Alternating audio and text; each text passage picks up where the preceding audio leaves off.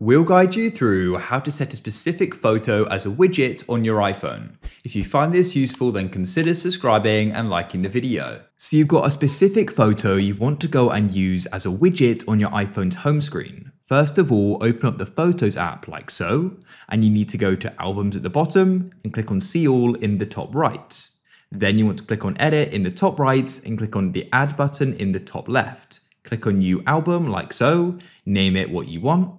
After you've gone and done that, go and click Save. Now you need to go and choose the photo. This is the photo you want to have in your widget. I'll go and select it like so and click on Add in the top right. Then you can press Done. Then all you need to do is return to your home screen, hold your finger in some blank space and click on the plus in the top left.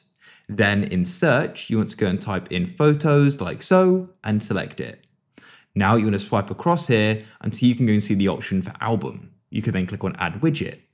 Then go and click on the widget you just added and we can go and choose the album that we set to favorites by default. So I went and named it called Example so I can select it and there it is. Click off of it and now it's going to have that photo and just show it there. There's only one in the album so it won't go and shuffle. You can always add more though and they'll switch between them. If you found this useful then leave a like.